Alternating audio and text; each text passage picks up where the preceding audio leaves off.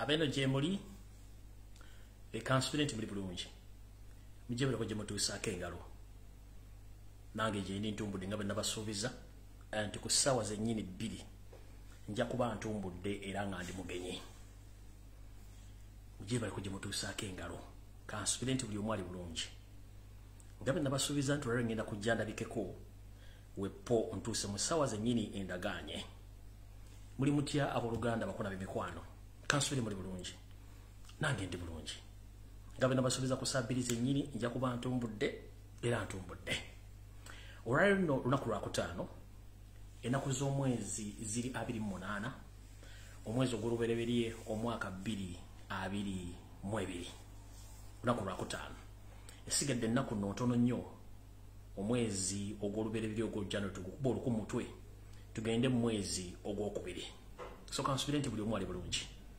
nga bulijjo nze saagala kwetooloola ng'eyajja okusaba eryato ne bali mutwalako agenda okujjukira Oddisaba nga yamuyiseeko n'alisabira emmanju w'ennyumba w'emmanju w'ekiyungu nga yagenze dda nga n'omwenge yakuyisizza dda baaguggyeko dda n'obucu so kansubire muli bulungi era katuuka mpulamusiza ensi bwe mugiraba bwe njiraba bwetambula bwe mugiraba oba nze bwetambula njiraba bulala kale nga gwali awo eyaggula amaaso eyaggula amatu ng'ensi ogira ku sipiidi kwetambulira n'ebigirimu bw'ogiraba nga nze wepo tekigaana kuyita munno mugamba tweyungako wano kubanga amawulire gendeesa olwaliro mazibu nnyo era njagala buli muntu ali eyo yenna tegeeza munno ng'obudde bukyali nti omukulu atumbudde saagala saategedde saawulidde njagala buli omu abeere ku vidiyo olwaliro alright nga bulijjo nsooka kutandula ku bigere nembuuza ku bannayuganda buli omu gy'asinzira okuwuliriza era atandisibwe nti njagala okusookera ddala okubuuza ku bannayuganda mwenna abawangali mu ggwanga erya Amerika mujje bale kuba nnyabo ne bassebo abalangira n'abambejja basaava ne bannaava na buli muntu sekinoomu gy'osinzira okuwuliriza ng'oli mu ggwanga erya Amerika gye baleko gy'otuusaako engalo mu buli kibuga kyonna oba mu province yonna gy'olabiramu mu America nkulamusizza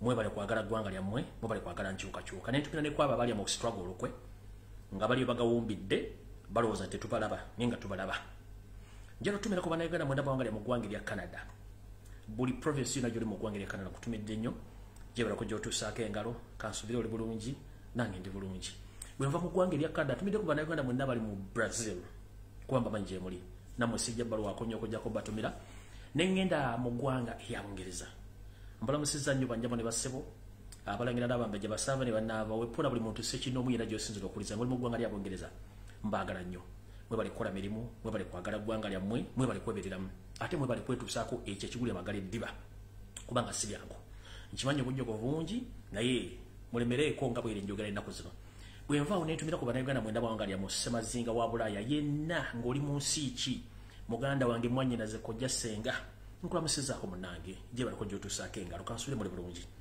mwebale kunoonya nsimbi mwebale kwagala ggwanga lye mwebale kusa ssente mu struggle mwebale butazikiza nkimanyi ababamalamu amaanyi bangi naye eyo si y'ensonga enkulu kwagala ggwanga lyo ne bw'onoogenda mu mambuka oba mu Maserengeta era jja segala ng'oli munnayuganda era nga Uganda y'ensi yo bino byonna bigenda mu maaso mu Uganda byali bibaddewoko zino si ngero ate si byafaayo ate era nga byaliwo bigenda kukomekkereza nga bezizeeyo nga bwe birina okubeera kubanga kyekitulwanya ffe nga ffe abamu abasigala ku internet so bannayuganda mwenna bali mu Europe mbalamusizaako nyumugye baleko gye mutuusaako engalo kansubire muli bulungi nange ndi bulungi bwe nvaawo ne ŋŋenda ku Ssemazinga wa Asia bannayuganda mwenna abawangali mu Asia mbalamusizaako kansubire muli bulungi buli kibuga kyonna buli nsi mwoli ng'oli mu Ssemazinga wa Asia nkulamusizaako sigenda kumenya nsi just obagamba mwebale kukola mwebale kwebereramu mwebale kuyimirizawo famire zammwe mu mbeere enzibu ennyo ne musobola okugenda emitala w'amayanja ne munoonya ensimbi ne muziza okwaba obwo mwebale nnyo mubalire ddala bwe nva ku Ssemazinga wa Asia ne ŋŋenda ku Middle East oba ku Ssemazinga w'Abawarabu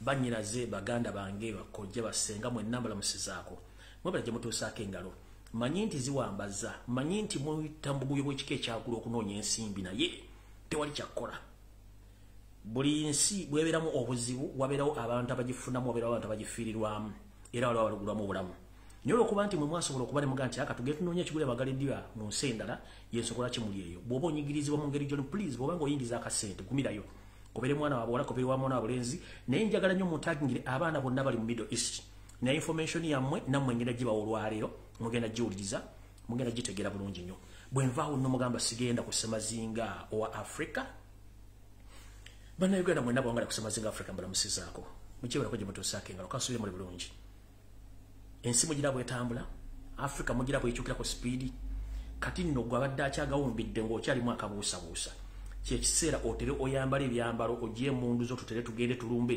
kubanga tutandise okulaba ku bibala ebiva mu struggle mwanguwe ensi zitandise okwejjako ba dictators ffe tusigadde kati gwaliyo nga waggwamu amaanyi nkuwegaabuwa situka tutambule embeera tejja kugana kutambula situka olwono sijja kulwabwo njagala genda ku bannayuganda bawangalire Kenya, Tanzania, Burundi, Congo, Rwanda, South Africa bwe nambalamusizaako nenfundikira nga ne mu Uganda bannayuganda mwenna bawangalire mu Uganda mbalamusizaako mujje balako gye mutuusaako engalo abavuzi ba boda abakola mu butala bali mu ofiisi abasirikale mwenna ba poliisi na buli kimu mbalamusizaako mwe bali kuwagala ggwanga lyammwe naye nga ngenda kutumira kensuso nnyo abasirikale ba UPDF mwe mukitusibyeko omusajja ono ekyokukola mukimanyi bannayuganda balinze mmwe muli awo mugawumbidde naye ensi ezisigadde basajenti bali mu kuwamba kyokka tulina bajeno tulina bakopolo tulina baleftinanti tulina abantu bangi nnyo ne muganya okukola mulina okukola so nno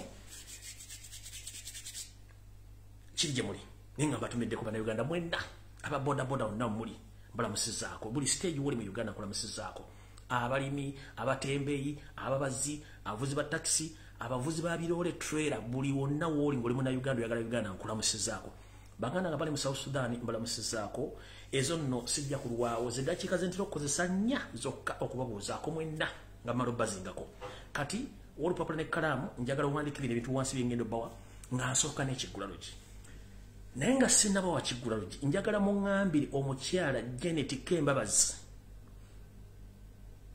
mama assassin mother of death oba mother of death aleeta akataffaali kakatuuze wano mbagambye muntagingire mama assassin Janet Kembabazi mother of death aleeta akataffaali kakatuuze wano ne bbaawe Yoseti Bahabura otabasira mutani wakarekeza ensi yaleeta muzeyizidde atuuze akataffaali ke wano njagala muntegereze omuvubuka Muhoozi Kanyirupama naye aleeta akataffaali kakateeke wano bonna mbaagala nga batudde wano bonna mwenna bame ba parliament mbaagala wano buli muntu yesse kinoomu njagala video buli muntu agirabe kabikuse twakooya akamanyiiro twakooya abantu abatumanyidde mu nsi yaffe basirwajja okwota basingana nnyinimu entannama twabikooye tambuza video eno buli muntu atekera ekigira mu Uganda eno video lwalero omutima omunafu kwata ebirenge byodde babega wa TV owessimu giwunzika eri ng'owulira byenjogera ne bw'onoolabye ngendo kugamba saagala otye kwa bino bigenda mu Uganda mwe kyebazannya ku media kinabagamba kyebakola diversion kubajja ku mulamwa bo bangayisaawo ebyabwe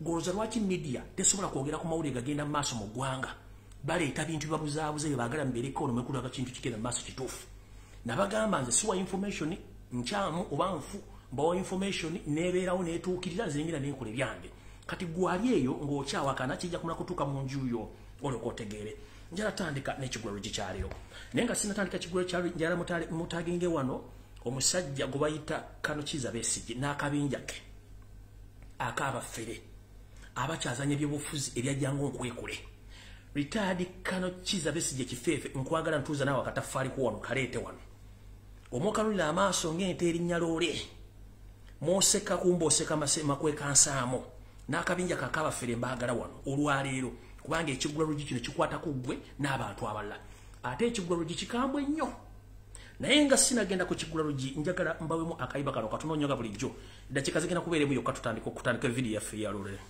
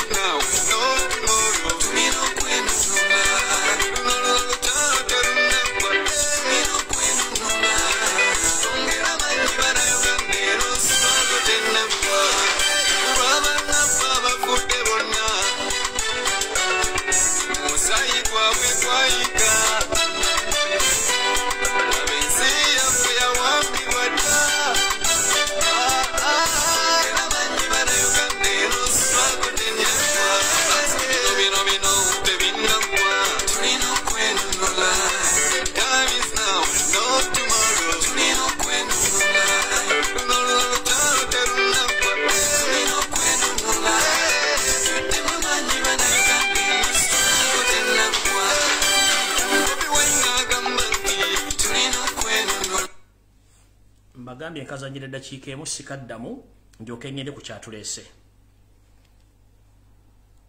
Alright. Saagala balwisaayo njagala genda ku kyatulese. Tutandika okukola omulimu ogwatulese. Kansubire nti buli kimu kigenda mu maaso nga mwino kiraba. Ekiguliro gikyaliyo njala kitandika bulungi nnyo nga saagala batawanya wadde obalira obudde. Empinga bwe ziriira bannayuganda beetuddeko nga bagawumbidde so nga ate ensi bagitwala bagimamiddeko. Ntandise bwe nti. Mbagambi njagala kuno Muhoozi Kanyerupama aleta akatafali kakatuuze wano. Janet Kemba bazimama assassin month of death. Leta akatafali ko kateeke wano. Yoseriti bahabula tabasiwa mutano wakalekeza ensi yaleta muzeyizedde. Njagala leta akatafali ko katuuze wano okanula amaso ngolaba TV no kuba nkimanyi kuoli. Geno eyita Geno Salim Sarakanda nahu ye nkuwagala n'akatafali ko kateeke wano. Tokoya akamanyiyo. Retired Kano Kiza Besigye kifeefe leta amaso go agakulinganya entule ezikonye ogaleeta wano tuziwa n'akatafali ko nawe kwetaaga wano ku video ya leero ntandise. Ngaye bagamba nti akamanyiiro akasusse kakwasa embwa mmannyo ekivaamu okitegeera. Bannayuganda okusirika simulowooza nti basiru balaba. Ebikolobero ebibakolebwako n'obulimba obususse kitegeeza mulowooza tetutegeera. Yoseriti bahabula otabasiwa mutano wakalekeza ensi yaleeta muzeyizedde ensanga bisibe akamanyiiro kakomye. Kitegeeza nti bw'onooyita w'okomye nawe ojja kukomekkereza nga banno bwe bakomekkereza. Wavuddeyo n'okinnemboka ng'oli ekololo oyogera ku menolwaga mmwe nga mmwe Abanyarwanda abajja okuwamba eggwanga Uganda. N'otandika okutubulira amannya g'abantu 27 abalwana olutalo kumbe olutalo lwalwana basajja Baganda, Bachooli, Balango n'Abanyankole. Wepona Abanyoro n'Abatoolo. Bano abantu abali mu nsabo owulira gaali mannya g'abasajja Banyarwanda abaali akabondo k'ababbi. So nga ate okulumba Kabamba nga goboga nti bali 27 ekituufu kiri nti abalumba Kabamba bali basajja Baganda. Amanya gonna gotaddeko bano baali bagoberezi abasajja Abaganda abasoga basoga Abanyankole Abanyoro be balumba Kabamba. Eyo information dekera okulimba abantu. Kabamba yennyini barracks yalumba basajja Bannayuganda origino so simu Abanyarwanda. Ntera kubuuza Yoseri mu kulimba kwa bulijjo. Oyagala tugamba nti olutalo lw'abantu abantu 27 bonna Abanyarwanda bateeka ku monument eyo. Tewali mu Uganda yenna gomwakolera monument naddala basajja Baganda kubanga bononja mu Uganda yonna. Tolinayo osanga linnya lya musajja Muganda ngali ku monument oba ekijjukizo kye mwawandika ekiri mu mabo nga mutaddemu amannya gaabwe. Okujjako eky'Abanyarwanda banno be wateekamu n'oga nti bane balwana olutalo lugusa. So nga ate ababbi mu musabo oyogerako tekuli n'omu yakwata nnyago mbw agende alumbe Kabamba. Obukyamu twagala tubujje omulimu kulimba. Baali baana Baganda, baali baana Basoga, baali baana Balugwala abamu Northern, baali baana Batoolo abalumba Kabamba nga Abanyarwanda bamwe be baaliwo nga basupervisor. Kati lwaki obuzaabuza abantu abafa bemutayogerako bateeka wadde ku monument obulimba njagala buveewo. Kyekindese olwali n'okutandika okukola video endala. Era tugenze maaso okutegeeza Retired Kano Kiza Besigye kifeefe naawe obuyaaye bwe twagala bukoma olwaleero. Mulekerawo okuttisa abaana Bannayuganda nga mwenunyiza ebyammwe. Naawe kennyini oli nsanga bisibe awedde emirimu. Ennaku zino bw'ogenza okulengera nga pressure eyitiridde mutabani wammwe Muhoozi Kanyerupama gwe mwagala okuleeta mbu afuuke pulezidenti mwatandise omukolera obukodyo omuluza te Bannayuganda temulaba. Bannayuganda tulaba bulungi nnyo. Mukulu Retired Kano Kiza Besigye navayo wano n'enjogera nenkugamba nti mune gw'omu ku bantu abalina omusaayi gwa Bannayuganda omuyitirivu. Bw'asinzira nga mu nsiko ne mutta Bannayuganda nakabala nga mulekawo Abanyarwanda abasobodde okuba nti baatuuka mu ggwanga okuwamba eggwanga ng'ate Baganda bakikola n'Abanyayuganda abalala. Gw'omu ku bantu ba political commissioners okuva mu nsiko abalina skills ez'okutta n'okutugumbula Bannayuganda. Bw'ava mu gavumenti ne bakusindika otandikewo diversions ng'oteekawo ebibiina ebyenjawulo eby'obufuzi n'okubuzaabuza Bannayuganda. Muno muwabegera Bannayuganda basinga obungi ne balusulamu akabanga tebamanyi nti baali bagobera musajja mukyamu. Kale bwentyo njala tegeeza Bannayuganda mwenna abalowooza nti mulina Besigye kumbe mwesimidde entaana gye mutagenda kuba nti muvaamu. Wetwogerera essaawa zino omwami Laurent Robert Kyagulanyi Ssentamu alina enteekateeka eziddamu okutambula eggwanga okwogera n'abantu okukola strategies empya okulaba nga tujjawo Museveni nga nabo gisimufungize nga tunatuuka 2022 nga tunammalako. Omwami ono n'asitula olubaalo lumulunganga saidi y'ekyennyanja eky'empuuta n'asituka n'agamba mba naye agala tandika kutambuza red card. Mukulu nakugambye lwaki buli kyemukola mukikolera mu Buganda wakisiwa mmwe tewanzizeemu ate nga tosobola kunziramu. Kati njala kutegeeza abantu mutegeere who's Retired Kano Kiza Besigye. Before nga tebannansiba nga sinagenda mukomera nali mbagambye nti omwami ono history we si mulungi nnyo. kubanga yatuuka n'okusamba nnyina n'amugyamu olubuto era nnyina n'afa. Ekyo lwaliwo n'omuntu yajja n'akikonfaminga ate nga wa mu kitalo we waabwe eyabagambira ddala nti omwami ono omutima gwalina gwe mulabako ku ngulu era gwalina ddala. Retired Colonel Kizza Besigye njagala ensi ekimanye nti oli musajja mutemu okuva mu nsiko. Ne bwe wava mu nsiko still wadda n'osamba nnyoko n'omugyamu olubuto era n'afa. Era n'okuzika tewaziika. Ekyo kimanyiddwa n'obujulizi bubiri. Omukyala ava ku kyalo kye wamuyajja n'akonfaminga kubanza nimba wadde information. Omukyala n'avaayo n'akonfaminga nti Besigye musajja mutemu awedde mooli. Temulaga abaana bamwe okuggyako no Anselmu gwe walagako niye abasigadde bonna abwekweka ne musindika abaana b'abantu mu by'obufuzi ne mutandika obatisa owerere. Wetwogeredde essaawa zino wagamba owandiikirwa Kyagulanyi Ssentamu omwagala akweyungeko ku ki ku butemu bwereere. Nga buli muntu yenna gwe muteekawo gwe mwagala okuttisa mumuteeka kakakanyebwa. Wetwogeredde essaawa zino mukulu gwe tukimanyi bulungi nnyo nti ottisiza abasajja bangi Abaganda era bizinensi zaabwe nnyingi nnyo zigenze. Njagala okujjukiza bannayuganda nti omwami talina kyayagaza bannayuganda era mbajjukiza buli muntu yenna gwakolagana essaawa zino ye muntu abadde alya mu lukwe olulimi eno oluzise. Essaawa zino akozesa musajja mukulu ayogera olutujja Lukyamuzi ono nno mukoddomi wa Museveni kubanga yawa muwala we Muhoozi Kanyirupama yamuwasa era mukuba emiggo amufuula nga nte oyo tasobola kwogera. Bwe tugenda ku Erias Lukwago ono naye obuvo n'obudde butankana kubanga naye y'omukka koosi akerimbise mu Buganda wadde yazalibwa mu Buganda naye nga ye muntu ava mu bitundu ebimutegedde bulungi nnyo. So ono kyamwanguyira nnyo kuba nti bamukozesa naye ate njagala mulabula ng'obudde bukyali nti wandibanga okootakoota mu gaalumonde nga nawe akaseerako kasembedde essaawa n'abandikumiza omusu kubanga kye baagala bakimanyi. N'olaba omusajja omukulu Kidandala gwe bakozesezza ebyobufuzi ate kati njagala weewuunya. Kidandala ono y'omukka koosi akaagoba Lukwago mu ofiisi mu kisanja ekyasooka. N'amawulire twagafuna nga boogera n'omusajja omumpembe boogera n'omumpembe yaliko Inspector General wa Police omusajja Kale Kayihura nga bali mu kukola enteekateeka ey'okujja Lukwago mu buyinza. Era bakikola ng'omusajja oyo nennyini Kidandala yali mu lukolo kuba baali baagala mufuula meeya. Jjukira yali deputy meeya. Kati njala kubuuza Kidandala ebikola bye wakola muno Lukwago byavaawo era bwe wajja mu Nuupu okubega bye wabega wabituukiriza kubanga twakugwamu ng'obudde bukyali ne tukugoba. Oli mu nteekateeka ezoonoona ebyobufuzi, oli mu nteekateeka ezitegekera okusuula Robert Kyagulanyi Ssentamu n'okusuula ekibiina kya Nuupu which is okay. Naye ffe tulina abawagizi ate tusobola okweyogerera. Mukulu Kidandala tukumanyi nti ssente za state z'okozesa kuba tolina mulimu nawe oli jobless seeker. Nga bwe tumanyi abaana ba UID mwenna buli yava mu UID nti mbega awedde emirimu. Munono mwe mwava olukutandika okutta abaana abaali aba UID abaali tebasobola kukola mirimu gye mwali mukola kati mu UID. Bwe twogerera essaawa zino mwenna muli ba agenti ba Museveni abasasule abafuna ensimbi okuva mu State House okutega obutego obulaba nga mbeeza mu Museveni mu buyinza n'okuteeka enteekateeka ey'okuleeta mutabani we omuteeka mu buyinza. Obutego mukola bwonna tumanyi bulungi nnyo. Mu kino abaagala mbajjukize ebyafaayo bya Besigye bazattisa abantu ng'abawaayo mu state njagala mbajjukize bulungi nnyo. Mujjukira bulungi nnyo abantu bangi bajje bafa naye tumanyi bafa.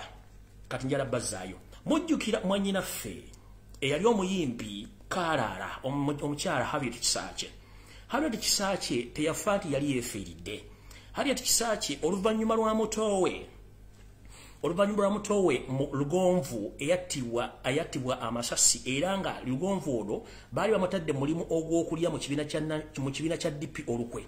Lugonvu n'agaana era ne bamusalira olukwesukwesi bamukuba amasasi agamuttirawo olw'okuba yali agaanye emirimu gy'abaana ba UID gye baali bakolera state. Harriet Kisaache bw'atyo naye n'avaayo neyunga ku kibiina kya FDC era n'abeera voko nnyo n'okuba nti yakubanga ennyimba ezivumirira gavumenti. Retired Colonel Kizza Besigye bwe yategera nti omukyalo ono mugumu nnyo era ayagala nnyo ebyobufuzi n'ensi yagyagala. Retired Colonel Kizza Besigye yavaayo n'awa information eneekwata ku mugenzi Harriet Kisaache ne bamuwa obutwa mwana muwala n'afa yo Harriet Kisaache. Ne before ye nga tannafa basooka kutta mwannyina Lugonvu gwe bakuba amasasi yali asooka ku campus e Makerere.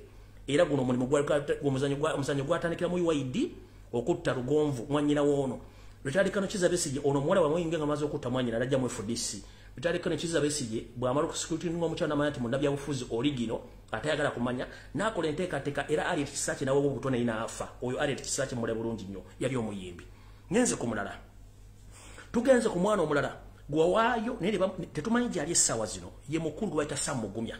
Sam Mugumya Munnayuganda yali ayagala enkyukakyuka. Yalowooza nti akolagana omusajja omutuufu kumbe ali ku musota tukyali ku kigula lugye video tennaba.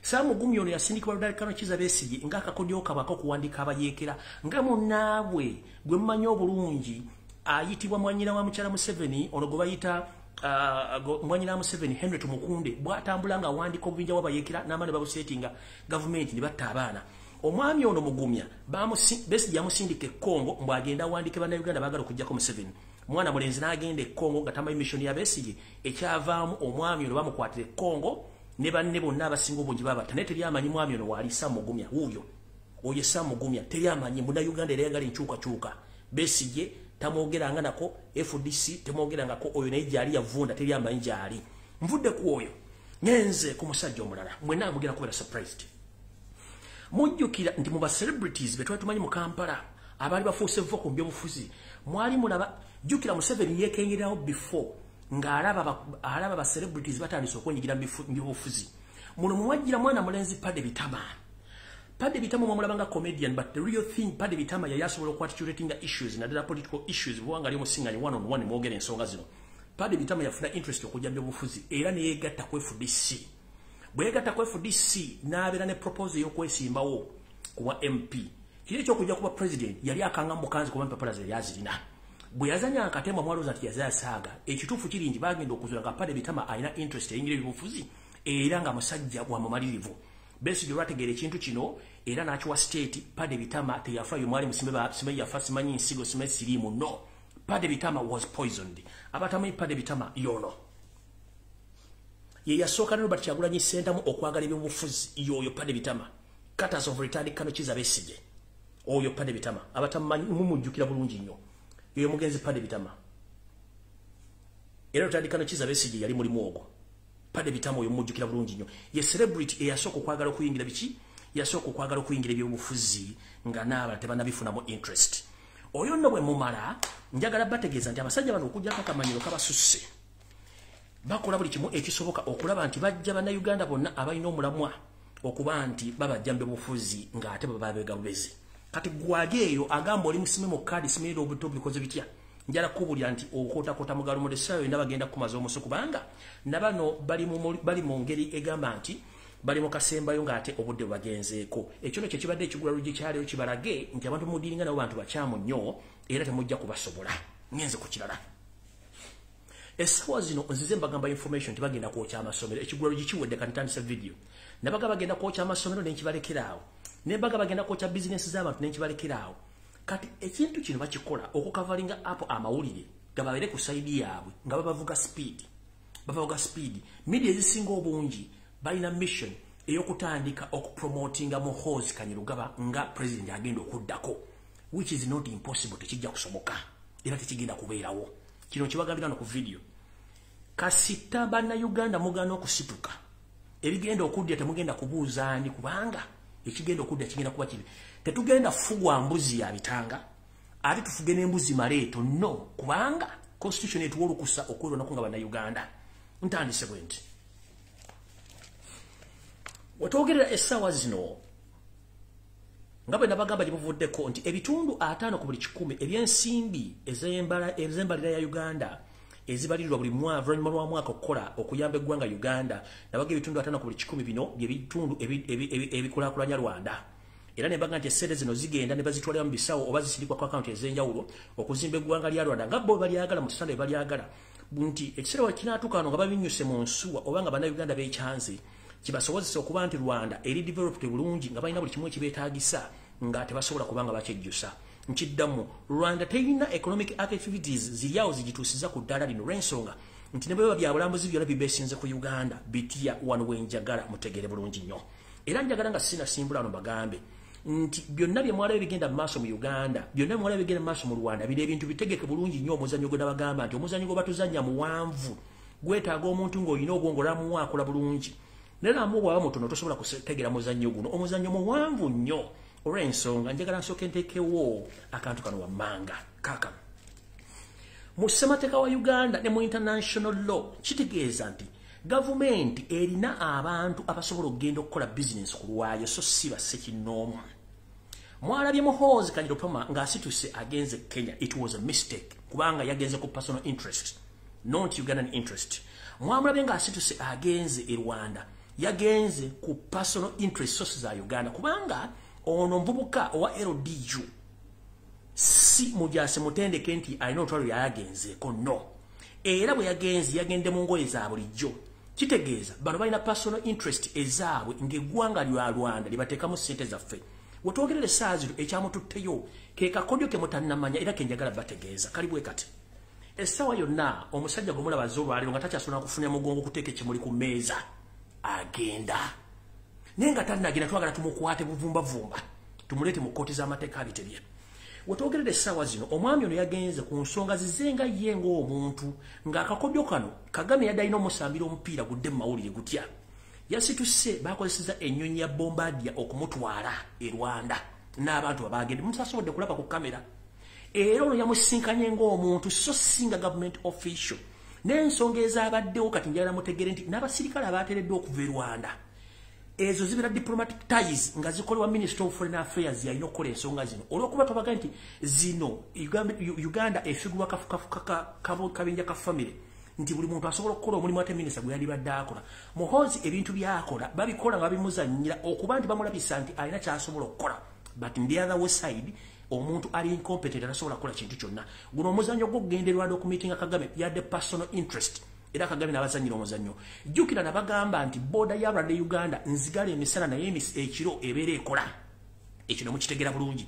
ne mbagamba nti era wagenda kubeera lulibo nabaga nti waliwo ekigenda okwapeninga nali mbategeeza nti bano bagenda kuzannya omuzannyo nti booda bagenda gigulangana kuza omwezi 3 mu lumu mbu Muhoozi yakikoze no guno omuzannyo muteeketeeke bulungi nnyo one bano abasajja balina personal grudges so si nation to nation one omulundi Kagame gwe yasembayo kujja mu Uganda n'agenda e Rwakitula yayisibwa bubi nnyo to the extent nti Salimu Sali yamukubako n'empi bw'amukuba empi Kagame n'anyooka n'amugamba I'll pay you heavily era we naakusanga nja kukwata Salimu Sali ekyamujja ekapeka n'adduka n'agenda n'asitesiringa eggulu kubanga yali akimanyi nti Kagame ajja munoonya okitegeera bulungi nnyo kati Kagame n'asalawo aggale border olwa personal wrangles between him and Salimu Sale naye ngera kye balina okuzanya bakimanyi bulungi nti guno obuzanyi balina okuzanya okubuzaabuza bannayuganda whereby nti mwe mulaba nti bali balina entalo naye nga ziri personal si nation to nation Rwanda okuyingira Rwanda waliwo border zisukka mu 2 naye ezona zibadde zioperatinga mwagala tuga abali mu Kampala temula motoka zona nga zisebe maguzi zitwala biyita luddawa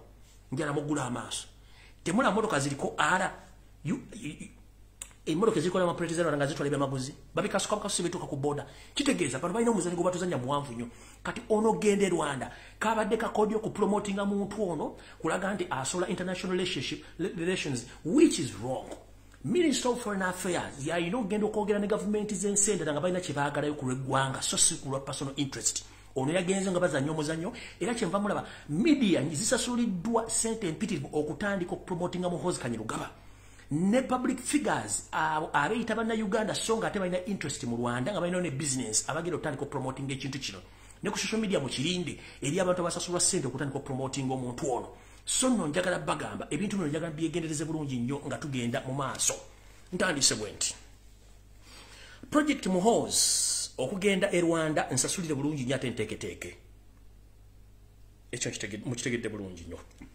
ngenze kukyala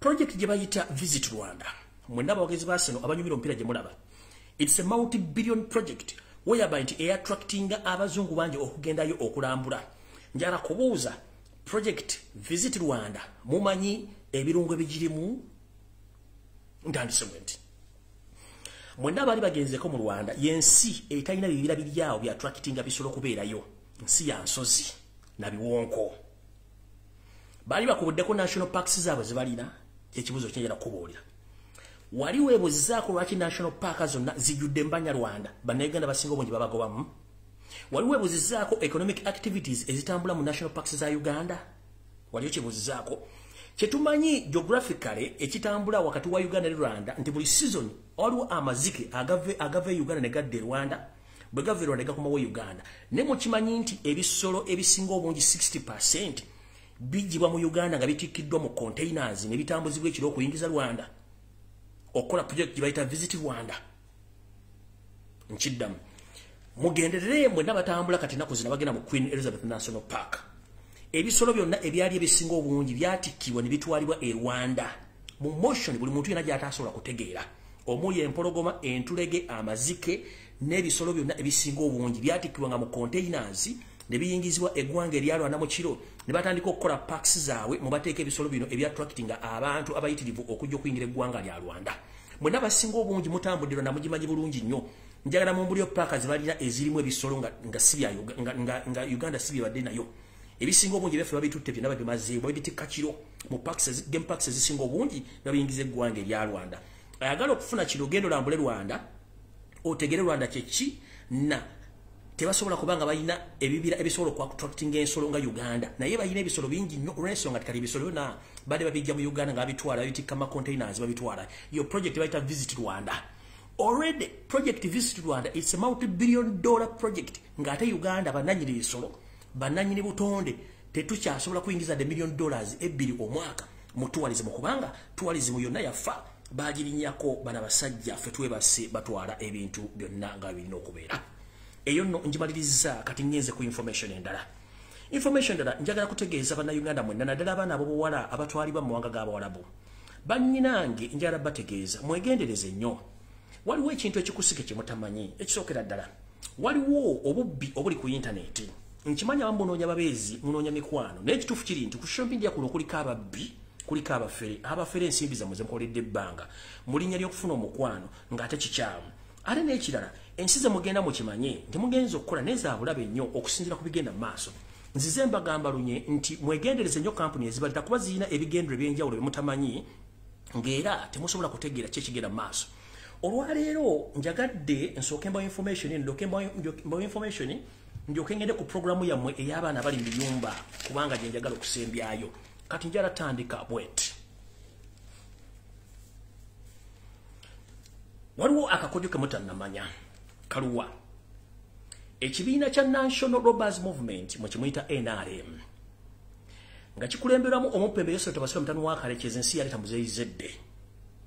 Ng'omumyuka waakyo ye mukyala Jessica Alupo ono mukyala Museveni namba meka sigimanyi.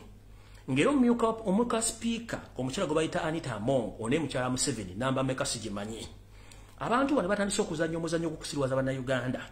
Nga wetwogerera ekyomugenzi abadde gavana wa Uganda kitandise okubeera mu mawulire nga kibuzaabuza abantu kino tebababyako ssente bana abasajja balina olukusufu lwe baagala bajja ku mulamwa.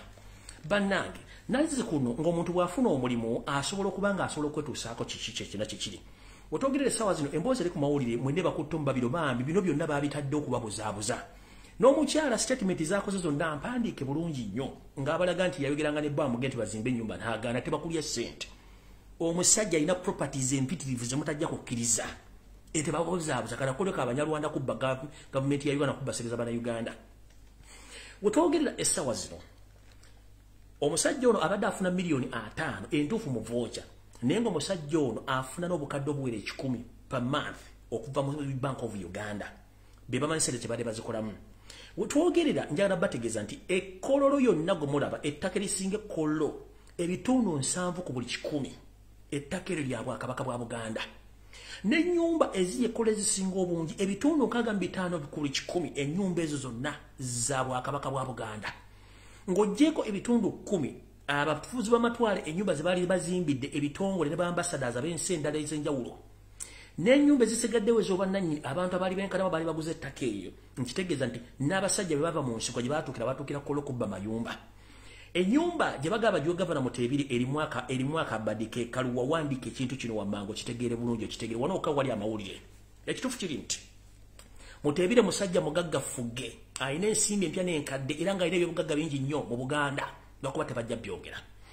Mwavudde nga muwulira omukyala ono Vice President Jessica Alupo mukyala wa Museveni era gye njala kutegeeza mujja omulamu bamuyita Jessica Alupo ate noono beeraba ng'okwewujja ebiwojjolo ne Museveni okuva mu nsiko tulowooza nti yamuwujjiza leero era kye kimwogeza ebikikinike ng'awanika amabaati ku nkoma. Tugenda mu maaso. Omukyala ono yavudde n'agamba nti kiba kya buswavu nnyo okuleka okusuula omukyala ne famire ya gavana ebweru tumujje bonjo. Ekituufu kiri nti amateeka gasoma nti omukozi wa gavumenti yenna obeera n'ennyumba ey'omulimu era omulimu bwe guggwaawo olina okugenda okunoonya w'olina okubeera. Amateeka bwe gali. Ennyumba eno ezze ekozesebwa gavana ab'enjawulo lwaki kumuteebire gwe mugamba nti gumwagala okuwa ennyumba eno ng'abadde afuna omusala gwa $5,000,000 mu voucher naye ng'ekituufu afuna $10,000,000 plus buli mwezi era ng'alina ebyobugagga ebitalina alina. Akakodyo kaakano mukamanyi bulungi nnyo mukawandiike kankabategeeze. abasajja bano baleeta ekintu ne bakasoka ejjinja mu kisaka okuwuliriza. Mukyala Museveni Jessica Alupo alina enteekateeka ezannya omupiira ng'agusindika aguza wa bbaawe Yoseri Tobasula mutano wa Kareekyezi atya. Bakimanyi nti Yoseri essaawa yonna Katonda yawo ndimuyita oba wandigwawo ekikanga wa gavumenti ne bagivuunika kuba nakyo kijja kujja essaawa yonna kigenda kujja.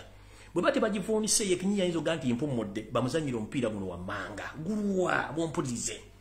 Mukyala Museveni Jessica Alupo yemmyuka pulezidenti yavuddeyo n'atandika okukangala ng'alinye ku manda ng'alinyiddwako lubaale n'agamba nti kibe kirungi nnyo omugenzi ono tumuwe ennyumba n'agisigalemu ey'obwa gavana kati gavana agenda okujja agenda kusula mu yaani mbuuza gwe mukyala gwa Kanula amaaso alinga ng'alidde kamulali gw'oliridde mu nkolongo. Ekituufu kiri tulina okugondera amateeka bw'abanga abaddemu nga gavana aveemu kubanga ennyumba ya Republic of Uganda so si ya busikirano agiveemu. Omuzannyo guli bwe guti baagala ennyumba eno bagikwase mu famire ya Muteebire. Kituuka okuba nti Museveni waabinyukira oba waabiviiramu famire bagigambe nti n'omukulembeze abadde omukulembeze w'eggwanga ng'ataliwo mu bukyamu nti kuzimu ku State House naye nga gye bategeti nga ye Nakasero bagimuwe agibeeremu asobole okusigala ng'ali mu Kampala bulungi nnyo ng'akajjaza emirimu gye ng'alaba eggwanga bwe litambula. Mission Elite Jessica Alupo avuga ekintu kino ky'okuwa Muteebire ennyumba naye nga ekyamusindisizza akikole. Nga ne Museveni ayina yakapapula kakamulaga nti baagala muwa ku State House Nakasero agisigalemu bagimuwenga ye. Mujjukire nabagamba ne State House eno yennyini ye Nakasero ttaka lya Buganda ery'obwebange. Naye ekyekusifu kiri nti ebyapa bya State House Nakasero byonna biri mu mannya ga Museveni baabizadda mu mannya ga Museveni kati ono avuga mupiira gwa Muteebire gutuusa bwe bamala bazannyo gwa Museveni bamukwasa State House Nakasero nga yaliko pulezidenti bagimukwase kubanga ne papurede ziraga nti State House Nakasero ebyapa byonna biri mu mannya ga Museveni. So akakodyo kali nti basindika Muteebire afune ennyumba naye nga babega waakyo basindika mupiira gwa Museveni naye bamuwe ennyumba ye Nakasero State House Nakasero bagimuwe bagimukwase ng'ekirabo okumwebaza nti yafuga eggwanga. Kati mukyala Jessica Alupo mukyala Museveni simanyi obuli mu namba mmeka bino emukola byonna federoni zaffe zibiro 24/7 nga ziyita mu mpapula zammwe. This is a well planned move because now you are trying to force this idea to mature so that the late Muteebire is awarded this house. And then after you want to come out and inform the public that even Museveni is supposed to be awarded a property. Which property is Nakasero State House? And we already know that all the documents concerned about the Nakasero State House belongs to Museveni himself and his family. So kino mukivuga mutimati tutegeera bulungi nnyo. Muvuga ekya Muteebire nenga ebabega mwagala kuwa Museveni State House ye Nakasero agitwalenga property eye. Ekyo mukitegedde bulungi nnyo. Kati ngenze maaso.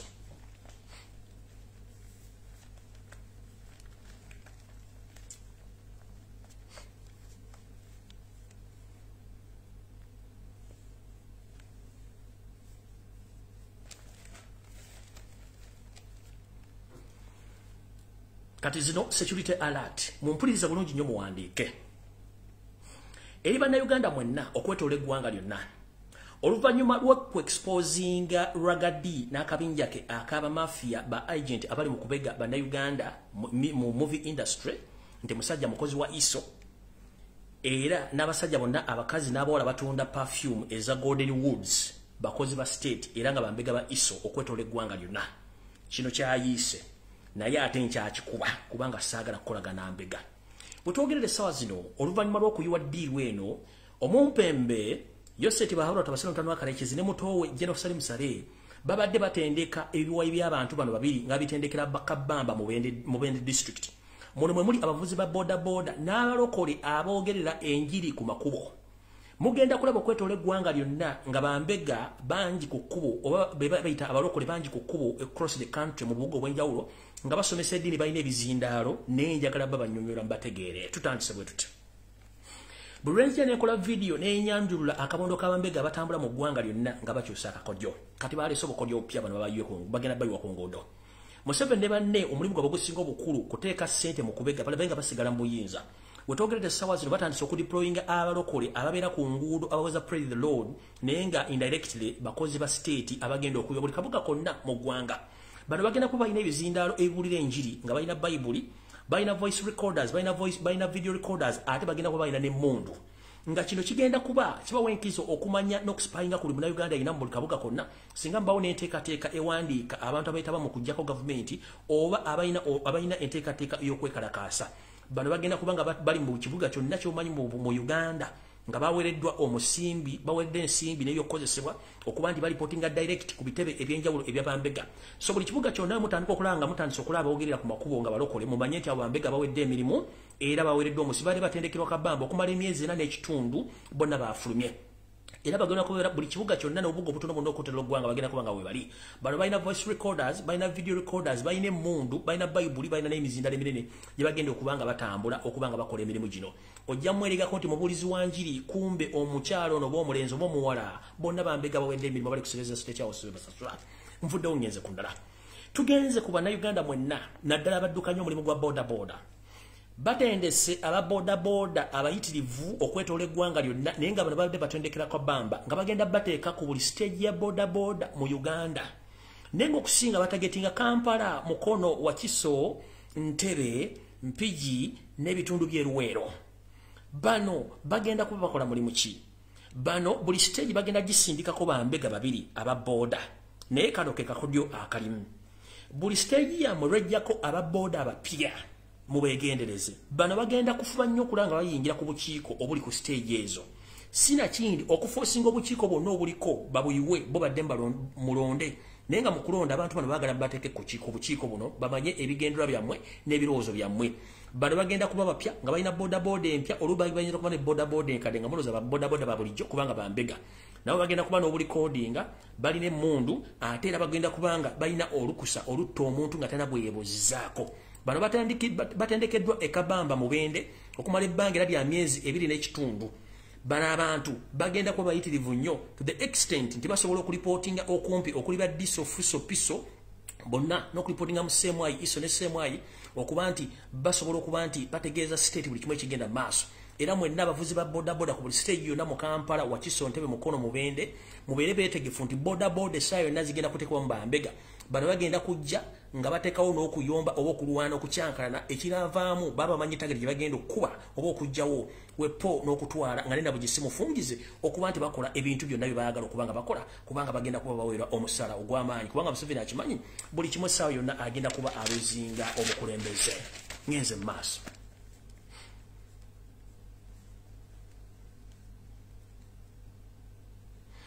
Ngai mukimanyi project ya Muhoozi Kanyirugaba ekiri mu nvubuko ono kuba nti yagenze Rwanda okubala bisambo simanyi yagenze kola relationship na Rwanda kitegeke bulungi nnyo muzannyo mu nsonga ezimu kuzaamu tutteyo kwe kulabanga bana abantu babeera ne backup in case waliwo ekintu kyonna nga Kagama asobola bayambako okuba nti bayingira mu ggwanga eryo okubanga baba amaji okubazza mu ggwanga erya Uganda n'okuuma ebyobugagga bye balina ekirala bano bali muzannyo gwennyini ogukola ebintu by'okubuzaabuza banna Uganda kuba guno omuzannyo baguluddemu ebbanga ddene nnyo gwe weewuunye omuntu atali foreign minister okuba nti asobola okuyingira eggwanga n'agenda ku personal interest n'azikola n'amala nadda ate ne balaga nti mawuli bamutaddemu nnyo okupromotinga kitegeeza kye bavuga kintu ky'amaanyi nnyo kati waliwo nagambidde mu ntaagingire omukyala Janet Kembabazi Mama Assasini atuuze wano akataffaali ke tukooye balina okunywa amazzi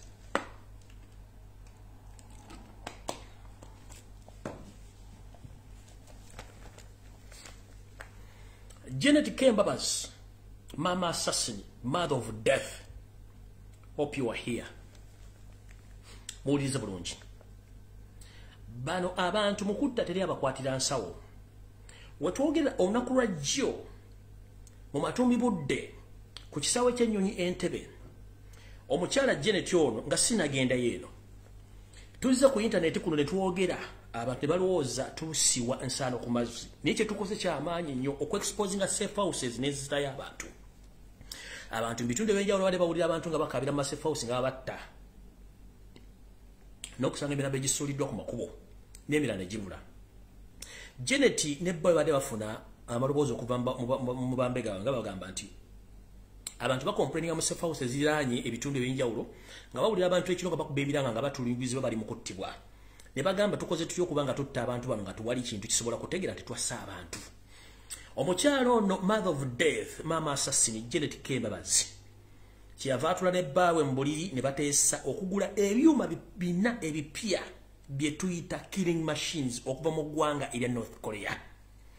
Era we tuwogerera olunaku lwa jjo ku ssaawa z'abaddenga 6:30 nga zoolekera okuwera 7, ebyuma bino ebina byatuuse ku kisaawe Entebbe era byabaddeko special clearance eyabiyisizaawo nga tebiyise ku revenue wadde omuntu yenna okubanga abitunulako okujjako abo ababadde ku duty abadde bakimanyi nti ennyonyo lwagudde ya cargo ne batikka ebyuma bino ne bisiira mu State House Entebbe era ne bamala operating abo babikola ne bitandika okusindikibwa ku station ez'enjawulo.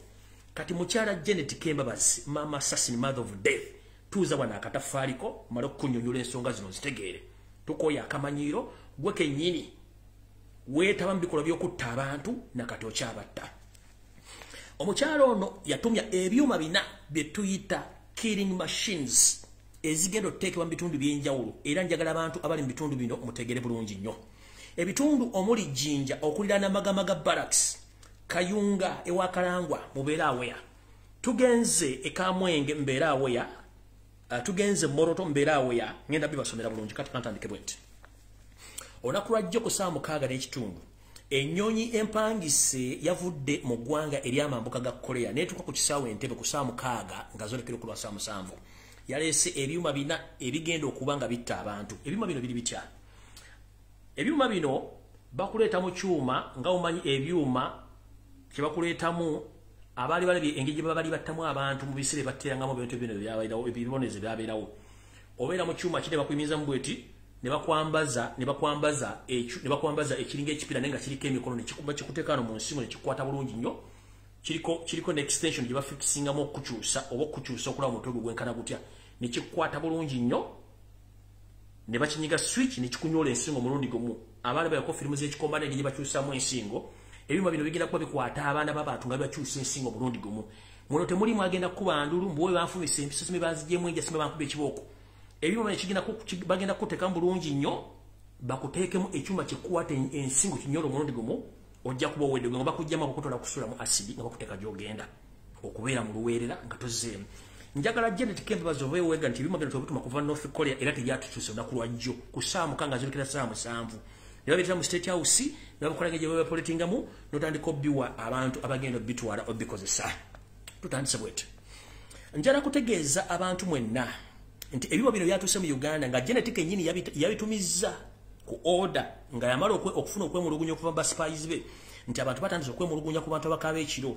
Omukyalo ono yatumya ebyuma bino byatuuse olunaku lwa jjo era ne biyingira ku kisaawe Entebbe tebyakebereddwa dda okuyingira ku revenue okubikira.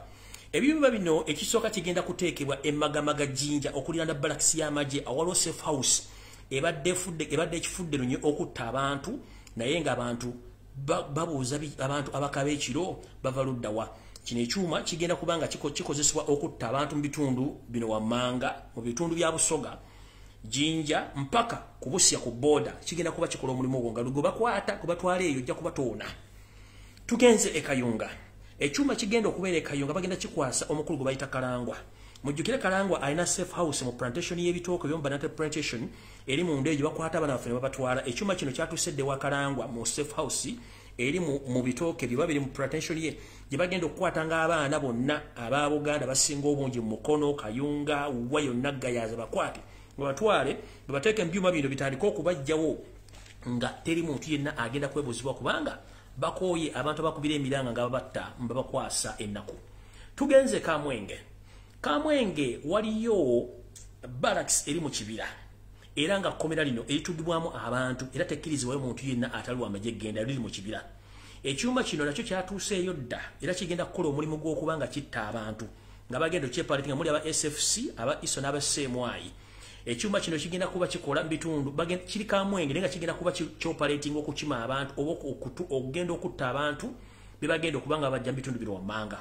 Abantu b'e Kasese, abantu b'e Bunyoro, Fort Potro, Bundi Bujjo, Mubende, Masindi, Hoima, Mbalala, Kabale, Bukonjo, mwenna buli muntu gwe bagenda okukwata nga tayagala nkyukakyuka oba yeemulugunya ku nfuga embi ya NRM ogenda kubanga ogibwawo bino ebyuma Janet Kembabazi byaguze ebina okuva mu ggwanga ery'amambuka ga Korea.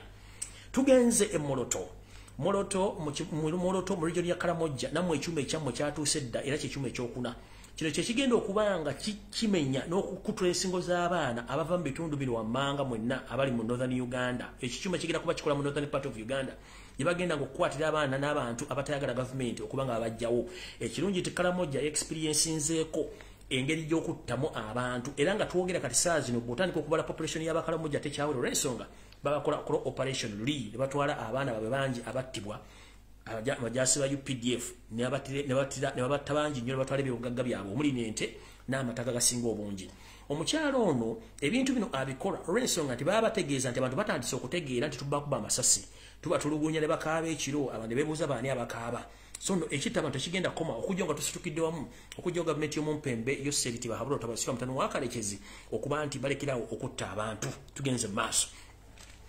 Era bwe twogerera essaawa zino njagala muwulirize bulungi nnyo. Bannayuganda mwenna mugenda kutandika okwerabirako n'agammwe nga temugawumbidde. Social media platforms ezimu zigenda tandika opromotinga Muhoozi Kanyarugaba ne radio stations. Nkiddamu mugenda kumanya nti kati tugenda mu lutalo. Mugenda kulaba nga TV, radio stations n'abantu abasinga obungi mu Kampala bapromotinga Muhoozi Kanyarugaba nga president. Ekyo nabaganda kive Bannayuganda ffenna tuli basiraamu tutuuka byobufuzi tetuli ambizi. Embizi gye bayita Muhoozi Kanyarugaba twagiga nti tujja gira tugenze mu maaso.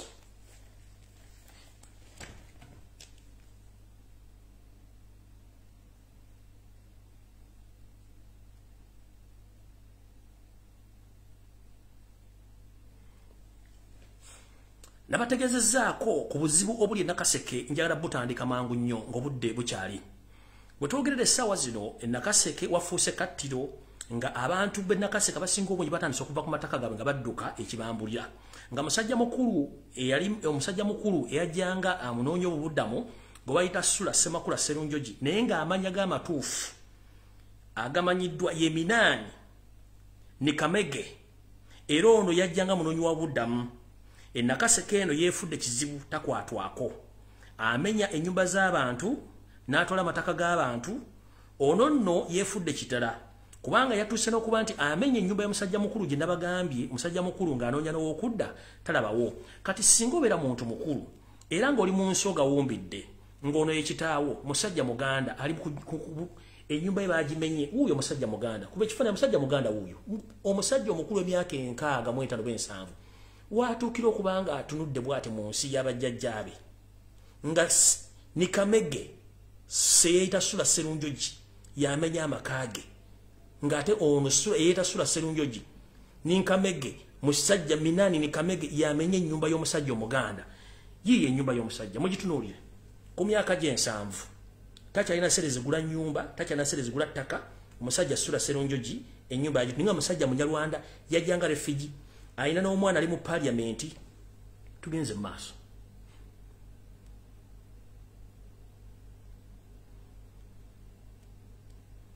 Yiyo ennyumba y'omusajja yiyo mwena mwagiraba ku mawulire kati awo sigenda kulwawo okujjako bategeeza nti bwe nabadde empita mu fayiro zange okubajjukiza kikye nali mbasuubizza okubabuulira obujulizi njala muwuliriza obujulizi buno bulungi nnyo obufa ewasali musale gye yateeka bifactory gye batulugunyiza Bannayuganda njagala mbiwulire bulungi nnyo mubitegeere bulungi. Buno obubaka buli muntu eyakolako gyokengere ku bubaka bw'abaana bali mu biyumba mwenda muwulize bulungi kati musooke muwulize obubaka buno. Oliyo otya Mr. Lumbuye kensuubira oli bulungi. Kakati Mr. Lumbuye obaddeko awo ku live n'oyogera ku nsonga za factories eziri e Kapeeka eyo. Ate era wali wayogerako ne ku information eyo ku Kapeeka eyo factories ez'abasale. Kakati nenjala nange nkuweeko waneeno kubikwatayokko. Kuba kati bye wayogedde eyo yabadde nga 5% ku bitekinga place Kapeeka. Kapeeka abaana like abakozi babasiba okuva 2020 mu Gwokusatu. Era kampani neteekawo etteeka zonna eziri eyo ne zigamba oba okolera kampuni za wano olina kuba nga ova wano eno. Baazimba waawe ebiyumbayumba by'amangungu awo ne bagamba mulina okuba nga musula wano. Ate nga bwomanyi nti abakozi oluusi Uganda tewali mirimu. Kuba nange gye nali 2020 nali nkyali mu Uganda. etubeeraawo nga tolina kyakuzaako okuba biseera byali bya covid nga tulowooza nti oba lockdown bwe zinaggwaggwako banaatuta netubeeramu eyo embeera 2020 naggwako netuyingira 2021 netubeeraawo nga naye ngaembeera erimu ebatusibidde omuntu wa bulijjo tasobola gibeeramu ebiwafo wetusula nga walinga ow'ensolo naye nga bba Abachina tebafaayo basale nga bajjawo awo kuba waliwo abakulira abakozi awo alinga HR naye nga abakozi bamugamba tugambireko abakulu babeere nga bakyusa mu mbeera oba batute nga naye tewali kikyuka so embeera yeeyo then na bino ebyotulugunya abakozi eyo batulugunya abakozi ekisusse kuba kati companies eziri eyo waliyo nga goodwill almost companies zonna gundi yazo yemu working structure yayo yemu nti batandika okukola ssaawa 12 ezimu emwe endala zitandika kukola 12:05 endala ssaawa emu then nemunyuka ssaawa emu kitundu naye nga bakuwa ssente mmeka nusu kakaaga ezimu zigaba kakaaga ezimu 15,000 then endala 8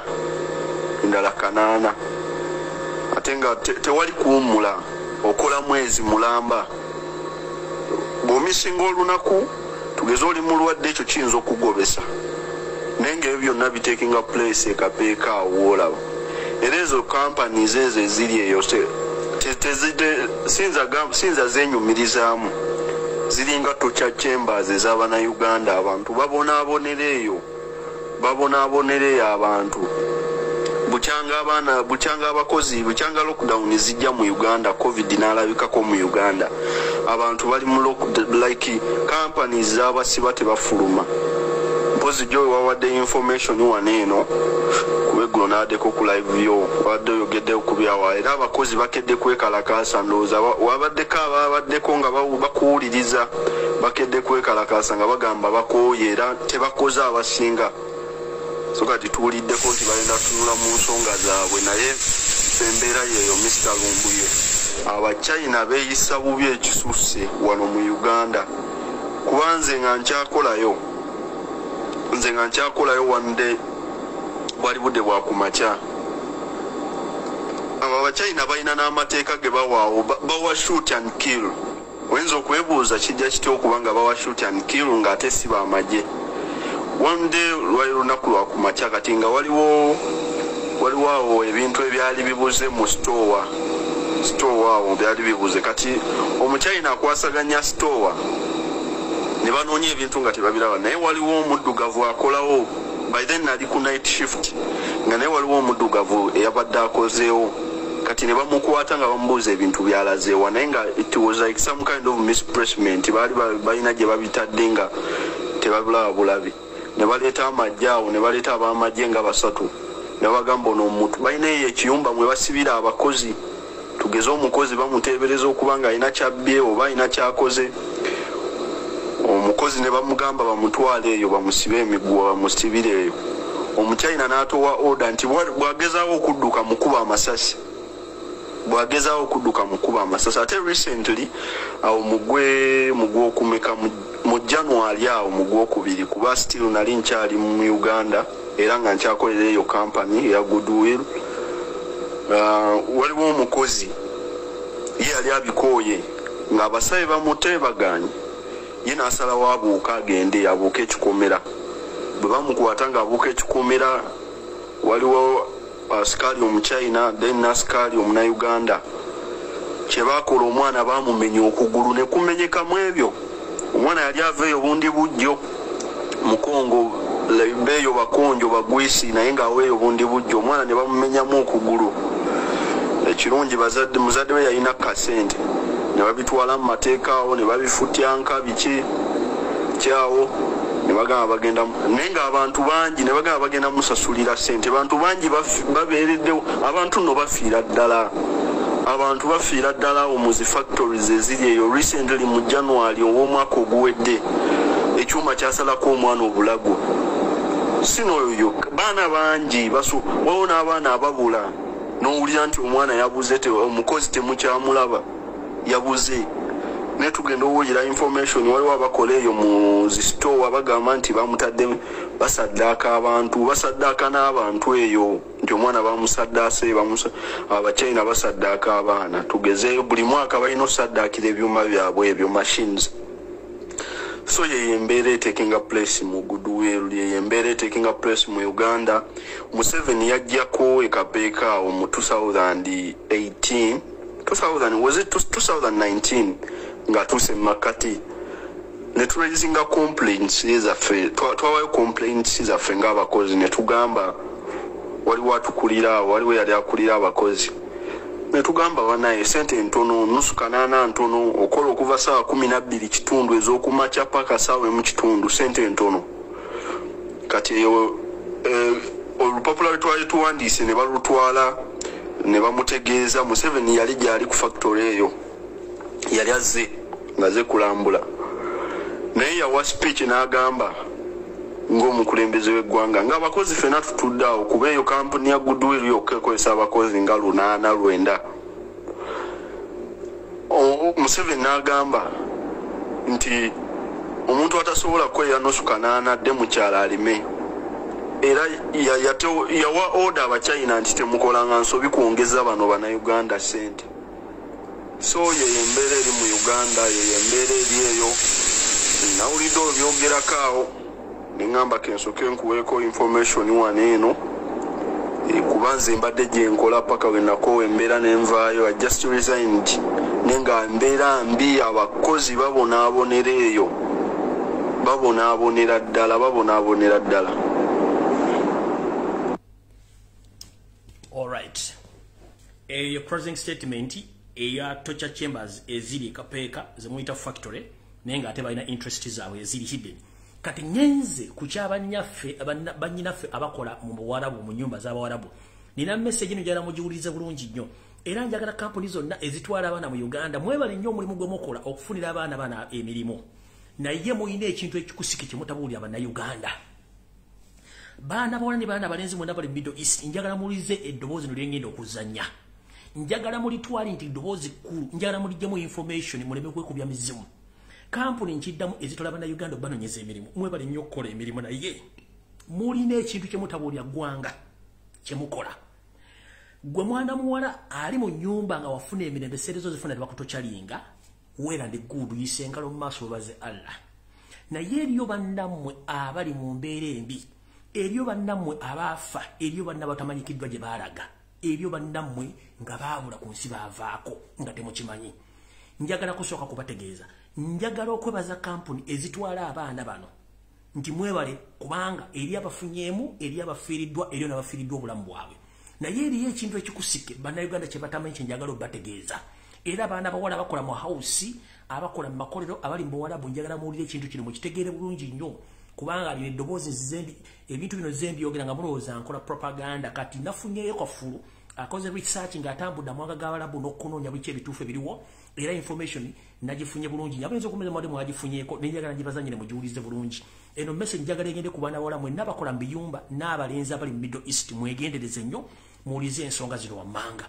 Naye nga nsooka kugamba nti afunye mu mulimu gw'obwa house galo obwa Kadaama weebaze Katonda nti oli mulamu. Naye abafuniddemu obuzibu nga mutuuse n'awaka ne mufa olw'ebintu bye babakola nga muvaayo tembimanya ekisookera ddala omuwala bw'asobola okukozesa naye ng'onootera okuddayo ennamba esinga obungi abaana babawa obutwa mutuuka e Kampala n'omala emyezi 6 n'ofa oba n'ofuna obuzibu nga tokyasobola kwebeezaawo. Ekyo gye kiri kubanga baba tebaba bamanyi mulabye ebintu bingi nnyo mugenda boogerako. Abasigadde baba ne mission eri hidden nga temumanyi kye bagenderera. Kati njala muwulize eddoboozi no mutegeere bulungi nnyo era kampuni zonna mumanye ebintu bimukola abaana ba Uganda njala mubitegeere bulungi nnyo. Eddoboozi no kandi bazannyire muliwule bulungi nnyo. Muganda wange nkulamusizza wenna gy'oli. Njagala kunyonyola ekigambo kafara era baganda bange bonna abali abazadde n'abo bali ku kyeyo nga gwe watambula butambuzi n'ogenda nti ogenze kukola naye nga tomanyi oluusi kyogenze kukola oba kukoleramu bakiyita ki. Naddala naddala ng'ogenze mawanga g'Abawarabu. Amawanga g'Abawarabu gayina enkola eyitibwa kafara oba kafara system.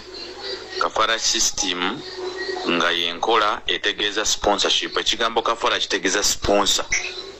Kafiru ye sponsor, then kafara is a system. Sponsorship.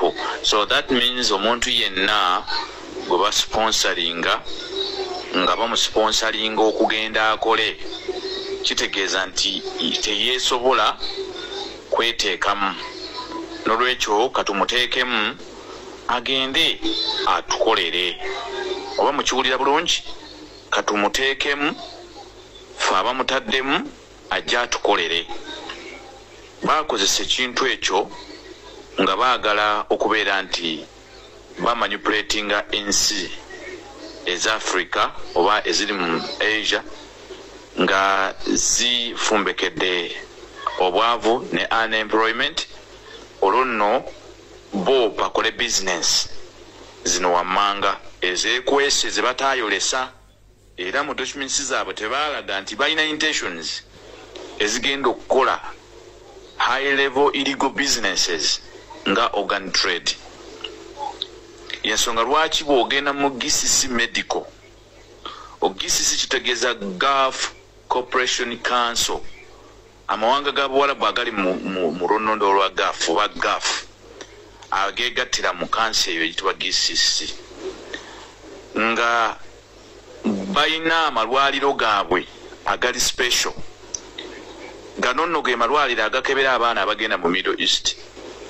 Wano mu ggwanga Uganda amalwaliro ago gaba encouraged ege gakola gye bayita visa medical, nti omuntu waba atuuse okugenda ebweru asooka n'akola medical eyiye eya wano n'akebera ebisoboka, naye ate bo balina eri special gye bakola, era gwe tuweebuuza lwaki bakola ate eri special. Kye bagambye eri Uganda tebagyekakasa. Omuntu wagenda e Mulago n'akola ng'eriko just nti Mulago hospital nga n'ekigambo GCC tekiriiko, abatakoze. Omuntu bw'atagenda mu kakiriniki akali simanyi special kali eyo obusanga eyo side zeeyo munda omwo mu Bukoto ntinde eyo munda eyo nga kalina ba special doctors abadiri nga mu kwetegereza ebintu ebyo ebyenjawulo bye babaagala no qualifying saba balina okugenda ze bayita GCC medical centers, nga amakama negano gonda gemawulira agatwala abantu ebweru gayisa abaana bago mu GCC naye tebababuulira. Abasajja bano bakola hidden business. Yesaawa tubabuulire oba tubaabye. Mu GCC tojja sangamu abdominal ultrasound scan, tojja gisangamu nti bagikola abantu, ojja lwawo kisanga bakola balina ebintu features ze batunuulira ne baddira ono gwe batwala ne bamusaako obuzibe n'aba ng'ali convinced n'obwavu bwe nakkiriza nti alina okugenda. First of all basooka ne bapikamu wano omuliro.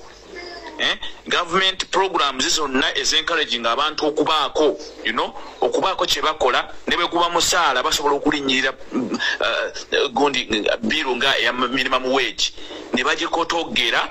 Njogera abantu abali emabega wa programu eno eya kafara n'okukola obudde buno be bamu b'owulira abayencouraginga n'omukulembeze w'eggwanga ne bencouraginga na buli omu gw'omanyi nti alina potential oba okusalawo ku bintu bino bye twogera. Balina amagezigezi ge babawa nga batudde mu corporate meetings zaabwe eyo nga babakonvinsinga nti kyekiteekeddwa okukolebwa. Let us ignore the minimum wage, let us ignore oba try to pump levels of poverty. Basobola okutukwata bukwasi mu ssente ne bateekawo embeera ng'abantu bonna bawulira bakooye n'olaba nga buli omu ayayaana kufuluma. Kati bo bamala okikumamu abantu bonna baba baagala kufuluma.